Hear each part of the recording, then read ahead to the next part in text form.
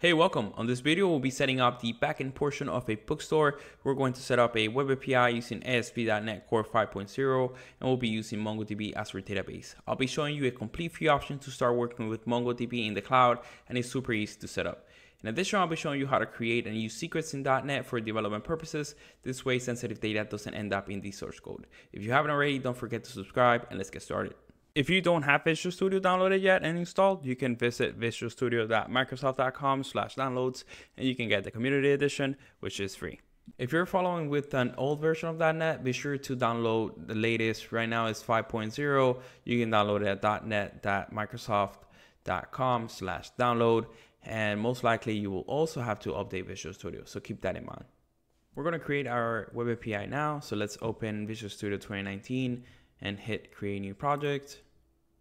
Let's select ASP.NET Core Web Application, hit next. Let's set Bookstore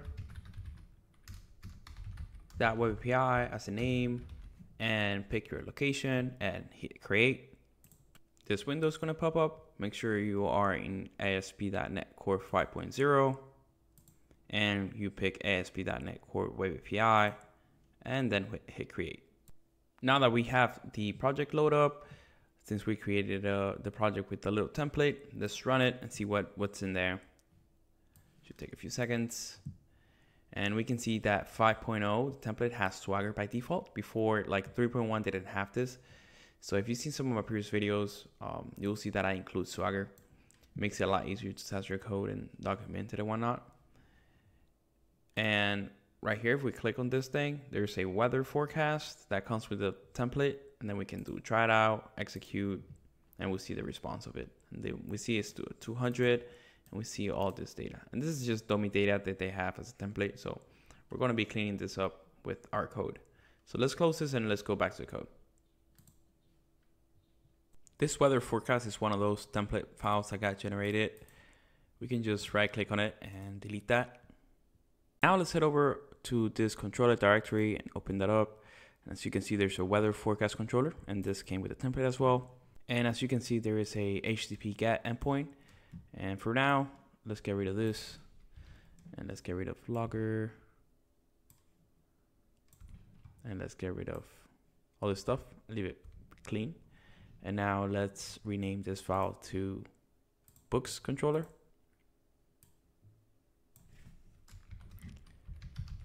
Books controller, there you go. And let me say yes and save the file. Right now we have a very simple web API. We just have one controller called books. This is a special syntax for it. We're saying the route is going to be controller. So this is basically the name of the file excluding controller. So it's just going to be books, and there's nothing inside of it. So we don't have any endpoints yet. So let's go ahead and create our first endpoint. We're going to create an HTTP GET. And this HTTP GET will get all the books in our database. So let's go ahead and do, oops, we're going to do HTTP GET. And we'll do public action result. And we'll say get books. And obviously we can try to access database in this file and just return all the books. But we want to make the code more modular, and to do that, we have to create a service. So we're going to create a new project, and that is going to be in charge of retrieving all the books from the database and returning that. To do this, let's right-click on the solution, and we're going to add a new project. This will be a class library, and let's click next, and we can do Bookstore .core and hit create. Let's rename this class one file to book services. Yes, and then let's add another one. Let's call it iBook services. This will be an interface, and hit add. The service will be the one interacting with the database and having the business logic. For example, adding a new book, deleting a book, editing a book, or getting all the books or whatever. So next, let's define what is a book. So let's create that class. Let's right click on the project and add a new class. Let's call it just book. And let's make that public. Okay. This class will have different properties. It will have the name of the book, the price, category, and author. In addition, we'll have an ID since this is serving as our model for a database. So let's do that. Let's have a public string ID get set. Let's have a name.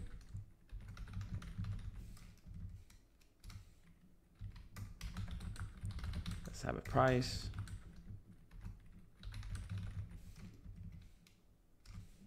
Category.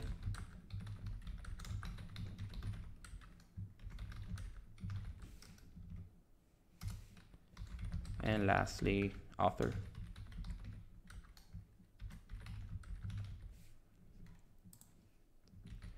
Okay, there are two attributes we want to add. Let's do ID. This serves as the ID for our MongoDB. This is specified that this is the primary key. So let's add that. And I did Alt-Enter to import that. And let's do representation. Type that object ID. There you go. And this lets us use it as a string. So let's save that and just get rid of this stuff that we don't need. And we're done with this file. Let's head over to iBook services and let's define we're going to do return a list of books. So we'll do list book and then get books. And that's it. Let's copy this thing. Let's implement this. And we can do Alt-Enter and implement interface. So this method is going to return obviously all the books. So for now, since we don't have the database set up, let's just return some dummy data. So we can do return a new list of book. And we can do a new book here. And we can say the name is just going to be like test. And the price could be like, I don't know, $12.99. Semicolon here. Save this. And let's head over to our controller. So our controller is now ready to call the services. And to do that, let's quickly add a reference to our bookstore.core. So let's right click on the web API. Let's hover over add. Let's go to project reference and click on bookstore.core and click OK. Now that we have the reference, we are ready to call our book services, and we need an instance of book services, and we will be using dependency injection for this. Dependency injection will automatically solve our dependencies. That way we don't have to do like create a new instance, be like new book services and pass whatever we need. This gets resolved for us. So in our constructor, let's do an I book services. Book services. And let's import this guy. Okay. And then, okay, it's supposed to be an I book services. And okay, it doesn't recognize it because we don't have public yet. So let's do public, save that file. Let's come back. And there you go. You should see it. And right here, we'll do private read only I book services, book services. There you go. And let's assign that equals to book services.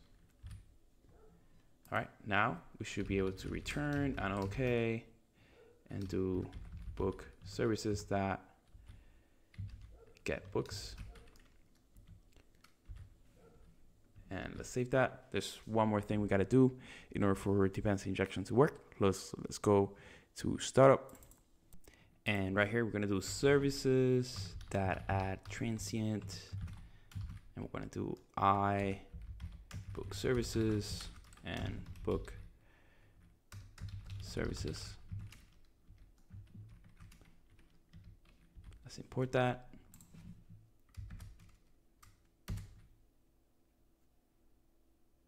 And now let's go ahead and try to run it, see what we get. All right, it's up. And right here we see our controller, books, and we have this endpoint. It's a get. So let's try it out and hit execute.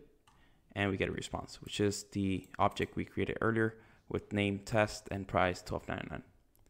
Really cool. All right, let's go back to code. Now that we have our first endpoint and we're returning some dummy data, I think it's a good time for us to set up our Mongo database. This way we have everything ready. If you already have a Mongo database, that's perfectly fine. The rest of us are going to follow this free in the cloud option. If you go over to mongodb.com, you can click here and start free or try free.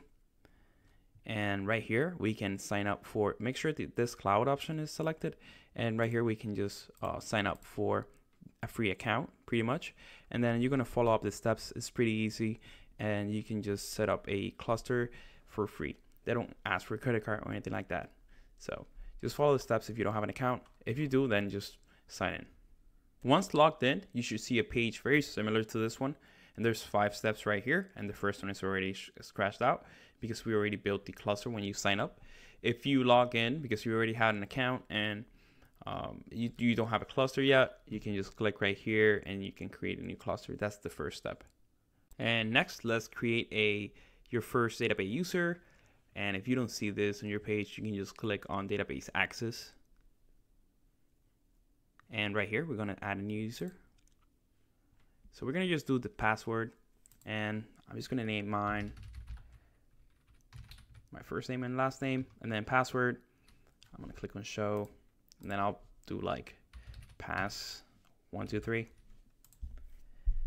And then we're going to scroll down, make sure we have read and write to any database, and we're going to click add user. Okay, so we finished creating first database user.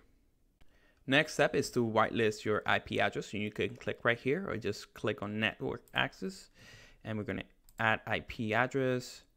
And what we can do is allow access from anywhere. We can click this, or you can do add current IP address if you want your specific one, which I encourage you to do this one instead. For me, I'm just going to do allow anywhere for now, since this is just a demo. And I'm going to click confirm. And we can see the status is active. Sometimes this takes a minute or two, so just be patient with it. We're going to skip loading sample data for now. And next thing after that is just to connect to your cluster. You can click that or just go to clusters and click on connect. And we're going to select the second option, connect your application. Make sure the driver is C#/.net, and we can just do 2.11 or later and just copy this thing. There you go. This is our connection string. This is all we need. So now we can just close this and go back to our code. All right, so now that we have set up our database, we are ready to create some kind of DB client that will return us the collection that we want. We will have a collection name, a database name, and a connection string. So we need to set all of these up. And instead of hard-coding inside the code itself, we're just going to have these as some environment variables. So let's head over to properties and open up launch settings. And right here, we're going to do a comma. And we're going to have a database name. And let's call it Bookstore DB. All right. And next, let's have some kind of collection. So let's call it books, collection name. And we can just call it books. And let's copy this thing and have it down here as well. And just save this file. Okay, so now we have the database name and the collection name. So we're missing adding the connection string. And for that, we're going to be using secret manager. This provides a way to just set environment variables, but they would not be showing up in the source code. This way, we can just push our code to GitLab, GitHub, whatever, and our connection string won't show up there. And this is because the connection string will be stored in your computer locally in some file. It's a JSON file actually, so it's not encrypted. This is not a a safe way to to store passwords and whatnot. This is just for development purposes, so keep that in mind. With that said, let's set up our secret. This is pretty easy to do. This is not complicated. There's only 2 steps. We got to enable the secret storage, and the second step is to set our secret, which in our case is just our connection string. So let's head over to tools and hover over NuGet package manager and package manager console. Click on that. And the first step is to enable the secret storage. So let's do .NET user secrets init. Hit enter. And it doesn't know what project I'm talking about. So you can do up arrow -p, which is -- project. And you can do Bookstore .web API. Now that we have enabled secrets, remember to copy this thing back to our code. We're just going to do .NET user secrets, and we're going to do set, and we'll do connection string, and we'll paste that in here. And my password was pass123, pass123, and the database name was just this guy, so I'm just going to use that. We can click here, package manager console.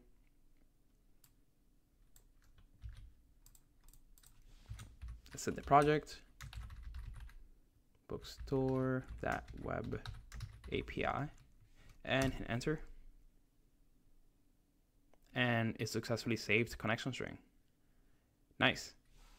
A way to double check this is doing .NET user secrets list -p Bookstore web API. And we can see we have connection string and we have this connection string. Cool. Let's now create a class to map these environment variables. This way we can just use them throughout our application pretty easily. So let's right click on bookstore.core and hit over add, go over add and hit class. And let's call it Bookstore dbconfig. Let's remove all this stuff that we don't need. And let's mark it as public.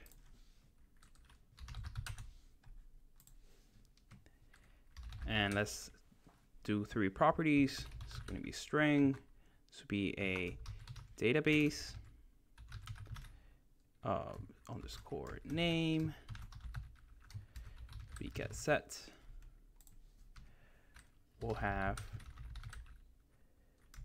books collection name, get set, and lastly we'll have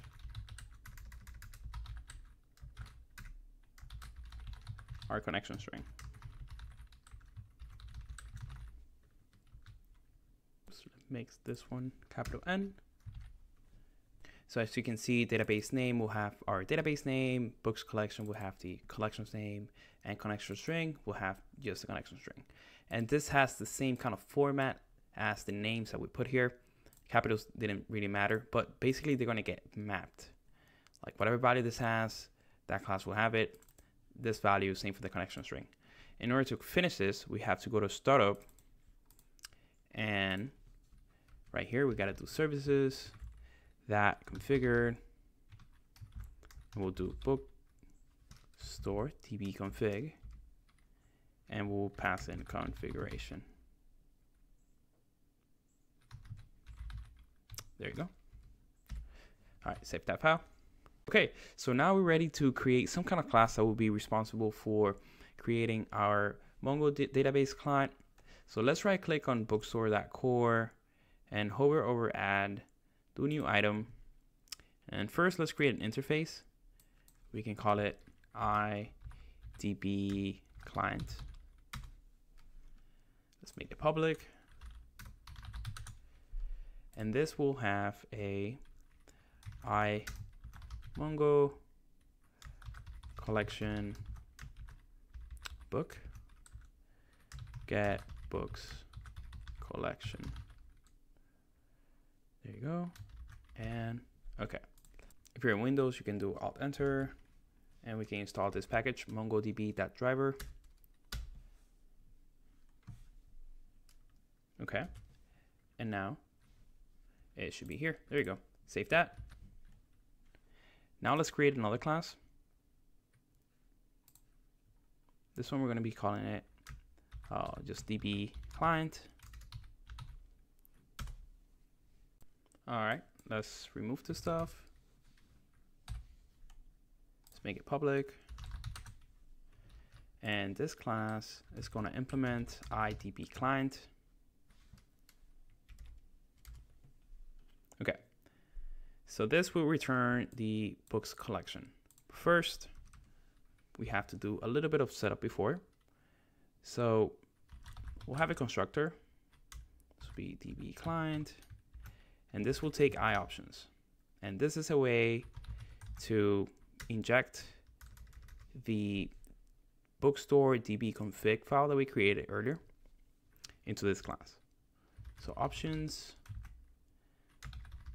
Bookstore DB config file, and then I'll do Bookstore DB config. Let's make sure we install the package Microsoft.extensions.options. All right, and we have this now. And in here, we're going to do first, we're going to create the client. Then out of that client, we're going to have get our database. And from the database, we're going to get our collection. So let's do var client equals new Mongo client. And we're going to pass in the Bookstore DB config. And then we're going to get the value out of that connection string. So now that we have our client, we're going to get the database. This equals to client.get database.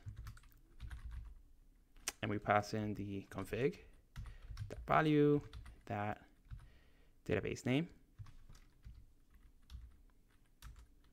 And lastly, let's get the collection. So let's create a variable up here. Read only iMongo collection of type book, and I'll just call it books.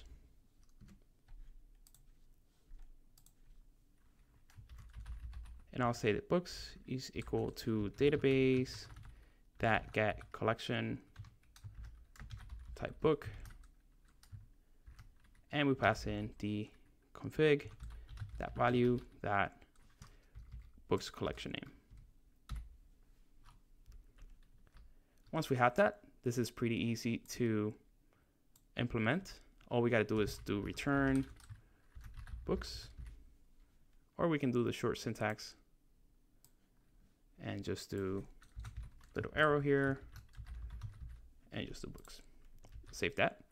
Now we can head over to startup and register DB client as a singleton. So let's go over to startup, and right here we can do services that at singleton, and we can do IDB client, DB client. This allows us to inject IDB client using dependency injection, and we'll have only one instance of IDB client through the life of the application. Now that we have our client set up, let's head over to our book services and try to inject DB client. So we'll create a constructor here, book services, and we will inject IDB client.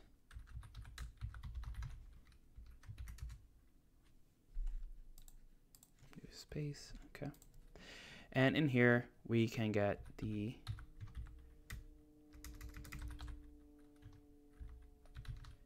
collection, and let's create a variable for it. So we can do private read only iMongo collection book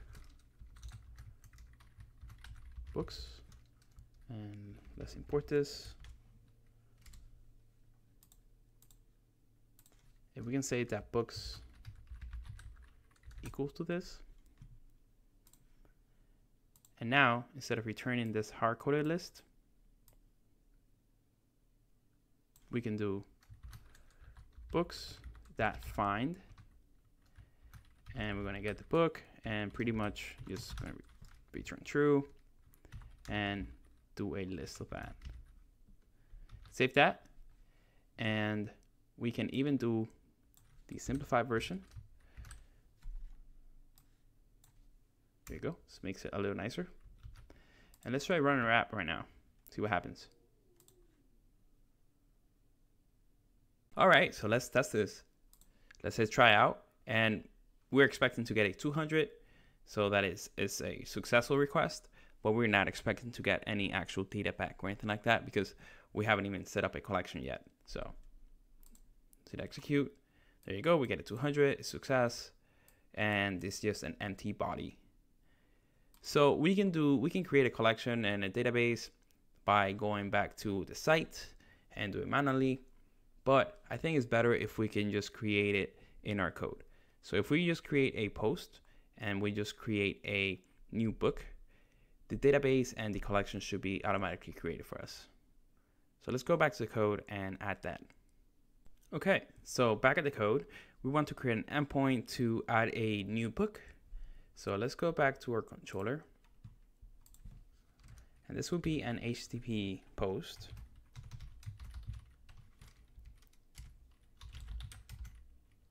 An action result. And this will be add book. And this will get a book. And then we're going to return. Let's return OK with a book for now.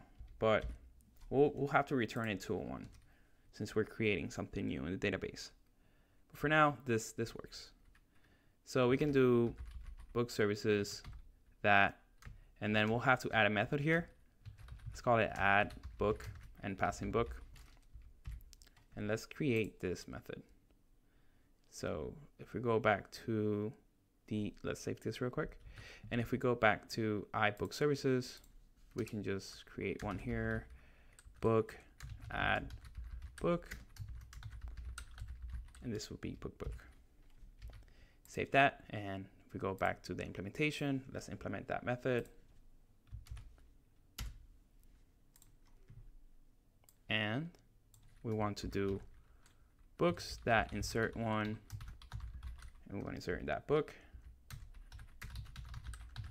and we'll return book. There you go. Let's run the app again. All right, so now we have get books and post books. Let's try posting a book. Try out. Let's get rid of this ID since we don't need this. And we'll call this is a test. $2.99. Action. Me. All right, execute. And we get a 200.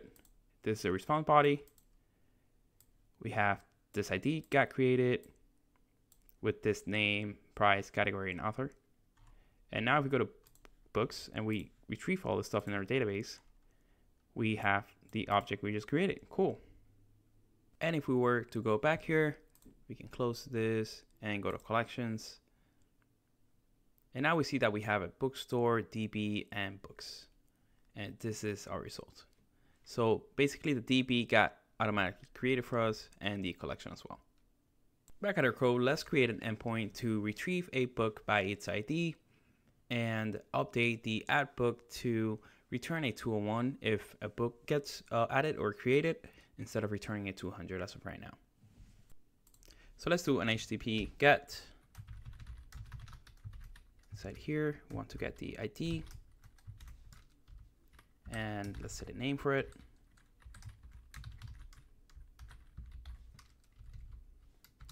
Okay, and then we'll do public iAction result get book, and we're going to get an ID. And we're going to be calling book services that get book, which we haven't created yet, but we're about to. And then this will return the book. So we'll just return OK. So let's go ahead and create this. So if we go to our interface first, we can do book get book, and it gets an ID. If we go back here, let's implement the interface. And all we got to do is return books that find where the book.id equals .id, and we'll get the first one. Save that. And now this should be able to just return the book by its ID. Let's go back to our controller and let's fix this adding a book response. So whenever we add a book, we'll have to return a 201 instead of a 200. And to do that, we're going to have a created at route, and we're going to name that route. We're going to call it get book, and then we'll say this is a new ID equal to book that ID. Space here. Oh, there's an extra space. Let me get rid of that. There we go. And then at the end, let's just do book. Save that. And now let's try to run it. Okay, let's test this out. So if we click on try it out, this is the one we've been getting. If we copy this ID and we go to get book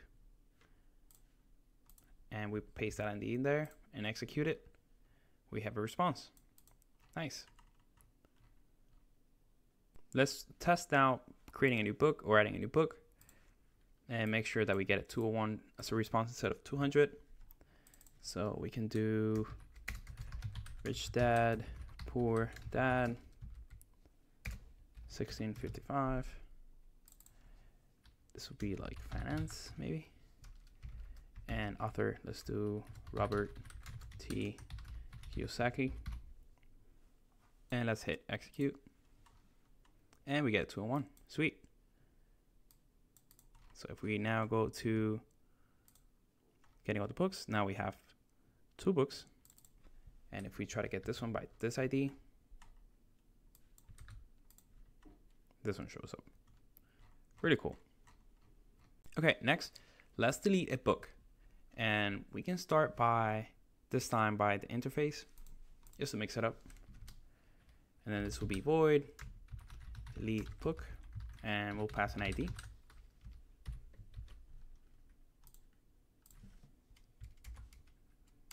Implement interface. This will be books that delete one where the book.id equal the ID. And let's go back to the controller. Let's add an HTTP delete. And we're going to pass in an ID.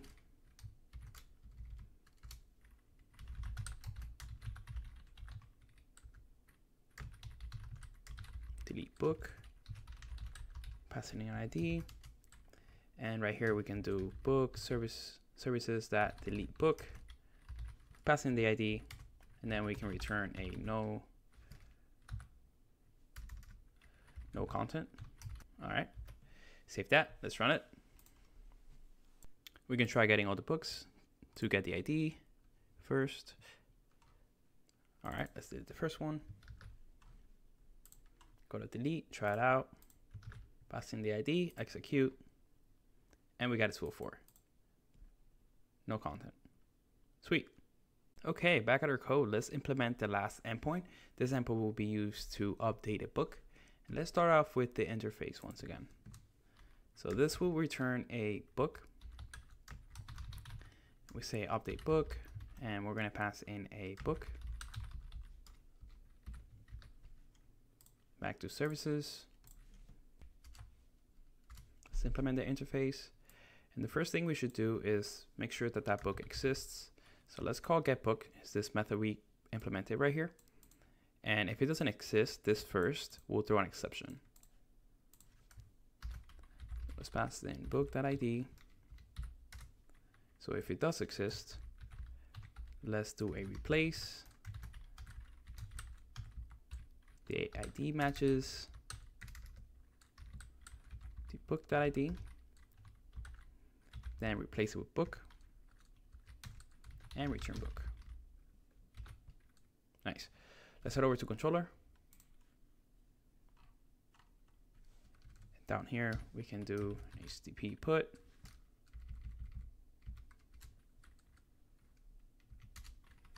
We can do public action result, update book, and we're going to pass in a book.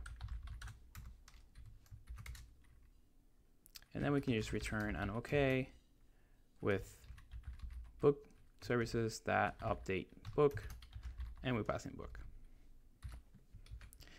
Save that, and let's run our API. Let's hit the get endpoint first, just to get the ID. And honestly, we can just copy the whole object.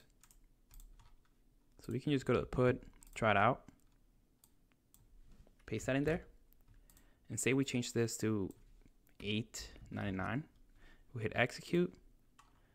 We should see that we get a response with this. So now the object, the book, got updated to 899. Say we change this ID to 7, which doesn't exist, and we hit execute. And as you can see, we got an exception. You can have it return different status codes, but for right now, this is returning a 500. And with this, we have reached the end of this video. If you found it helpful and you learned something from it, please hit the like button and don't forget to subscribe if you haven't already. Y'all have a great one, and I'll see you on the next one.